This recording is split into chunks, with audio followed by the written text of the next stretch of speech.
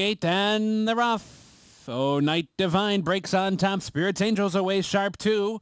St. Belinda on the outside of that one, and at the fence, Driving Miss Mimi is forwardly placed. Down the backstretch, Spirits Angel has a short lead to Driving Miss Mimi in second. St. Belinda right up and on the pace, third on the outside. Illusion of Speed farther out in fourth, and way out there, a headstrong Miss Lewis races up into fifth.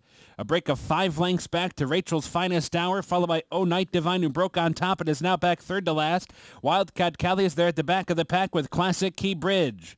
Far turn run, Driving Miss Mimi and Spirits Angel through a 22-second flat first quarter.